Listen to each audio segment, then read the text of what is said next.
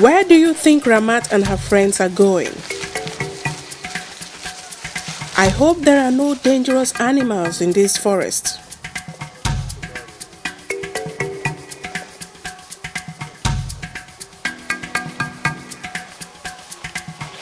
Why is he climbing up this tall tree?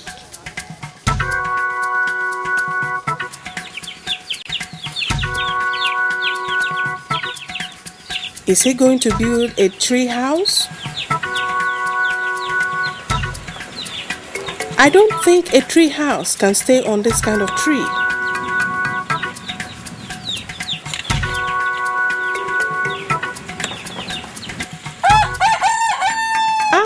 He's cutting off the fruits and leaves.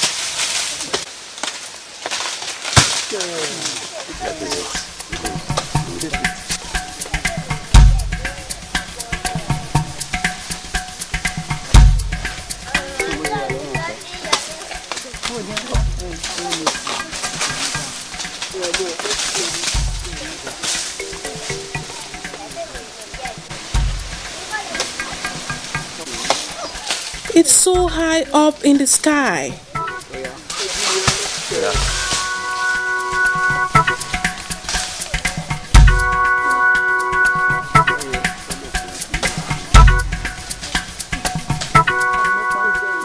The fruits are palm kernels and they're taken away to be used later.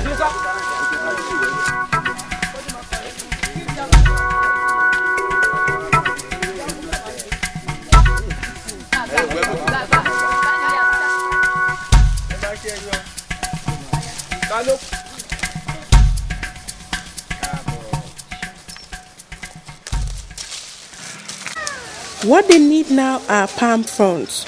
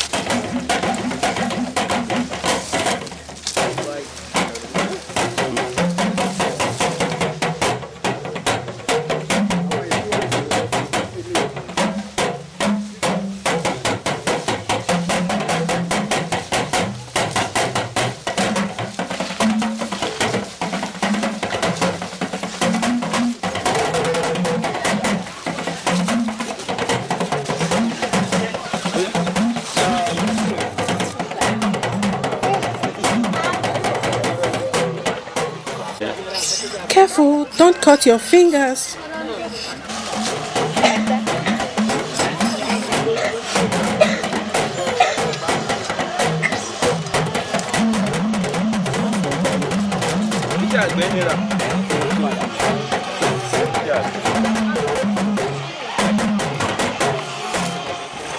So what are they up to now?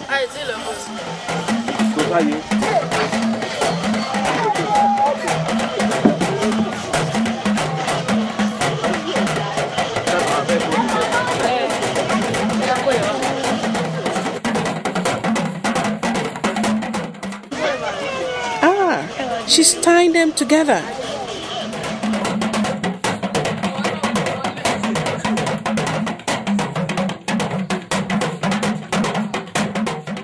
Oh, it's a broom.